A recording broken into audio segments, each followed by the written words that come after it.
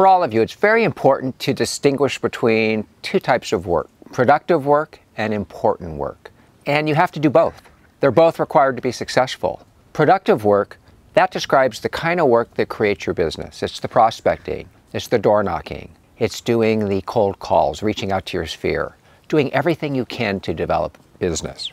Important work, that's your marketing, it's your admin, it's the paperwork, it's the follow-up, it's all of those things. Equally as important, but doesn't lead to more business. So if you focus too much on one or the other, you're either going to not service your clients properly by not doing the important work, or you're not going to have clients by not doing the productive work. You got to do both.